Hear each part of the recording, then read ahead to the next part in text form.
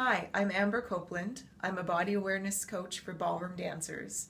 Today I'm going to tell you what the #1 overlooked cause is for inflexibility in your body.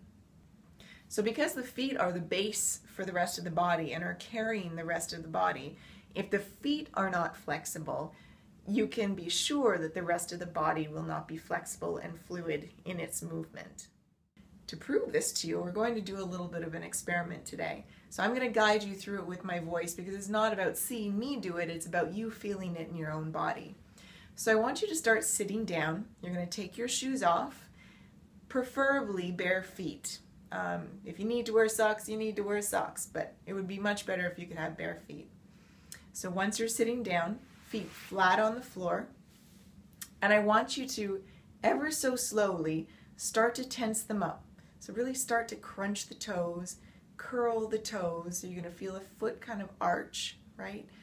So as much tension in the feet as possible. And then I want you to do a little bit of a body scan.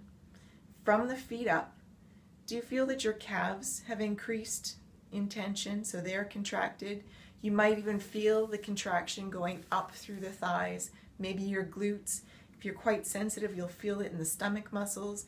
You might even feel it come up into the neck, into the arms even, and some of you might even feel it in the jaw and in the face. So from here, now that you're aware of this level of tension, I want you to release the feet.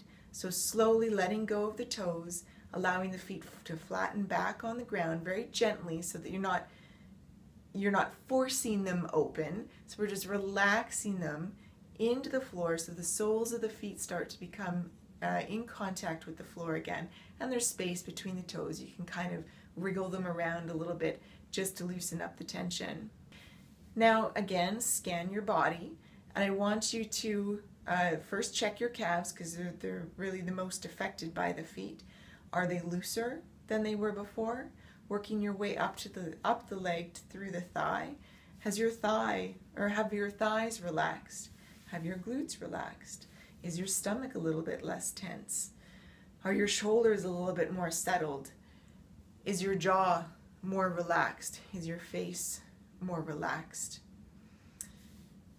So if you need to do that a couple of times to gauge the amount of tension change, that's totally fine. The more you do it and the more aware you become, the more sensitive you are, the better this is going to be for you. So we're going to do another exercise, this time more focusing on the joints. Yeah, so we're going to do the same thing.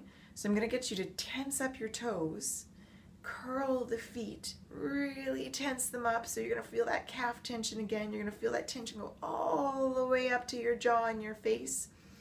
And then what I want you to do is I want you to stand up from your chair.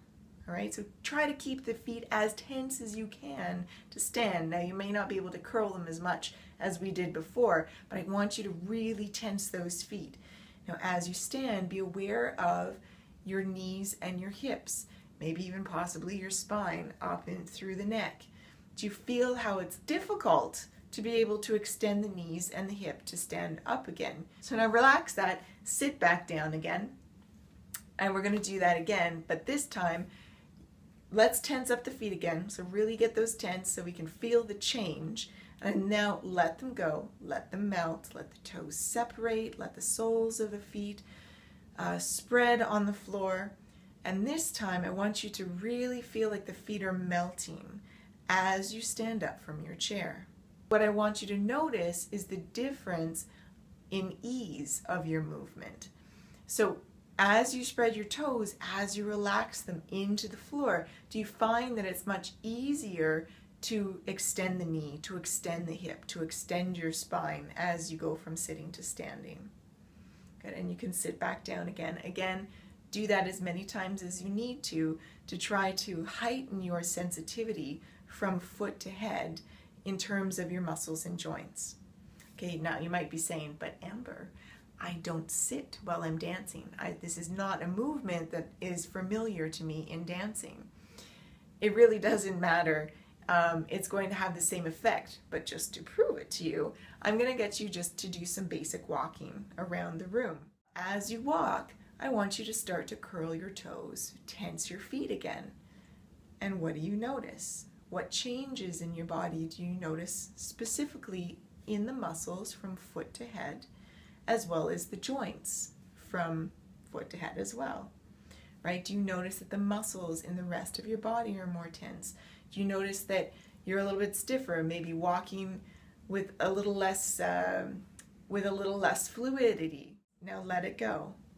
Now as you let it go, again, notice that transition, that change. Feel the feet melt into the floor. Feel the toes separate gently. Feel the soles of the feet become wider and more contact with the floor. And notice again the change in your muscular tension and the ease of the movement of your joints. So all of this can be translated onto the dance floor. The tricky part is that in ballroom dance, we don't have the most flexible, spacious shoes. So you'll definitely need to do these exercises while wearing your shoes. It's not about forcing the space in your shoes. It's about trying to relax as much as you can to take up as much space as the shoes will allow you. And you'll notice that that will allow you the maximum release and flexibility in the rest of your body. So I hope you enjoyed this video. As per usual, please go down below, like if you liked it, and leave a comment and let me know how this has worked for you. So thank you very much, and we'll see you in the next one.